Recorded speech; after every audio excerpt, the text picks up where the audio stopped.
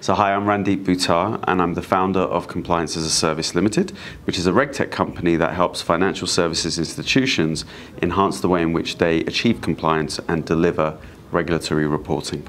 In addition to this, I'm also an interim director at HSBC, where I look after risk data transformation and innovation. I would suggest this actually quite adequate, given the fact that most of the regulations that have come out of Europe since the great financial crisis address the underlying root cause issues that we had.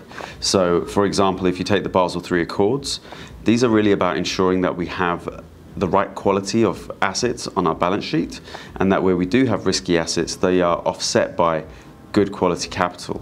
And so, from my perspective, when it comes to addressing things like the need for ongoing liquidity in the event of a liquidity dry up, then absolutely the regulations are appropriate. I mean, that's just one case in point. There are many others. So I wouldn't suggest that they're strict. I think that they're a direct requirement and absolutely needed. I think the key challenge for banks here is the volume of regulations. So there are so many regulations out there that whenever a new one comes on board or whenever an existing one is changed, banks have to respond. Typically in compliance, you tend to throw people at the problem, and that just leads to an increase in headcount, which obviously, given the pressures that we have at the moment to cut costs across the industry, it's important that we get a little bit more smart and clever about how we address this. So what we don't want to do is start from scratch. What I think we need to do is actually look into ways in which we can determine the overlap between regulations. So that's one. I think actually understanding how you can inherit regulation or compliance that you've already achieved from a previous regulation to meet a new regulation is another. And so the strategies really center on understanding how various regulations map back to your enterprise, and therefore you can better determine your impact and also better plan against a future requirement. So I think it needs to be a combination of the two. I think ultimately there's a lot of internal in-house knowledge capital that needs to be leveraged whenever you're trying to address a regulatory compliance issue. However, having said that, the RegTech market itself is projected to be valued at around 2.8 billion by 2025. And so in light of that, we know that there's a burgeoning ecosystem. There's a lot of specialist companies out there where they can demonstrate an expertise in a given regulation. We should absolutely be looking to partner up with them and lean on some of that good work. Absolutely. So I think there's a lot of potential for artificial intelligence and machine learning in the context of regulatory technology.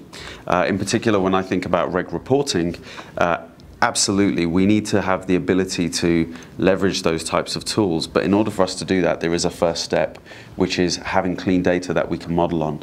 And so the clean data will come from digitizing the regulation, disambiguating it, mapping it back to effectively data and information that models your enterprise.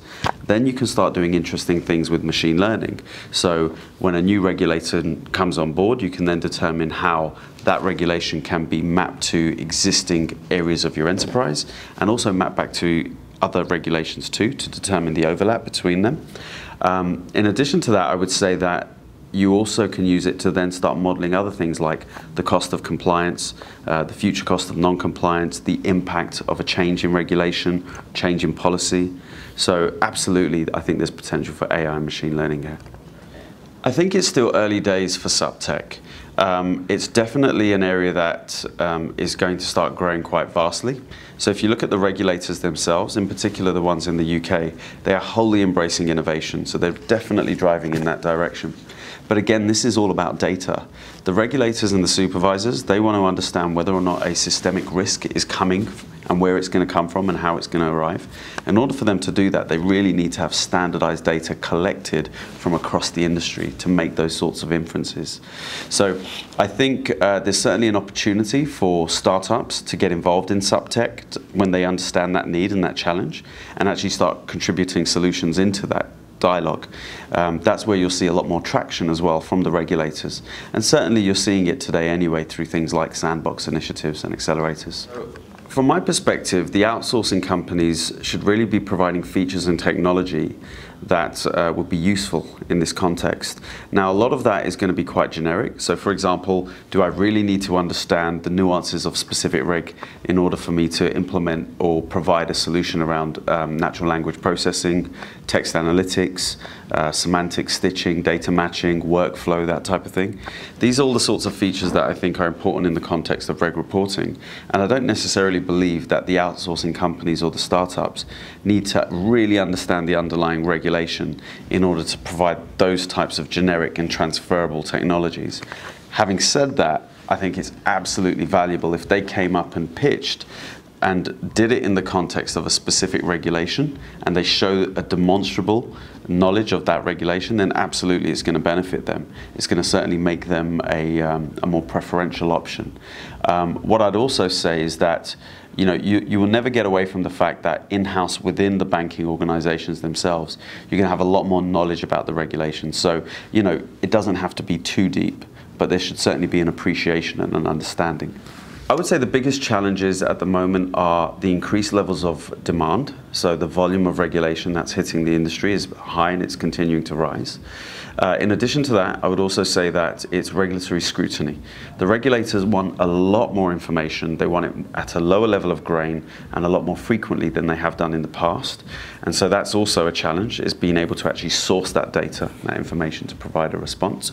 And then finally, I would say it's regulatory fragmentation. So at the moment, you have divergence, sometimes within a country, because you can have situations in the US where you have state versus federal regulators looking at the same regulation in different ways. Similarly, I guess across Europe, where you have EU member states, they legislate in different ways to different directives, or rather the same directive. And so you're seeing a variance in the way in which regulation is being interpreted and also translated into law. And I think that there is the need for more equivalence across the industry. I'll say that's probably also one of the key challenges.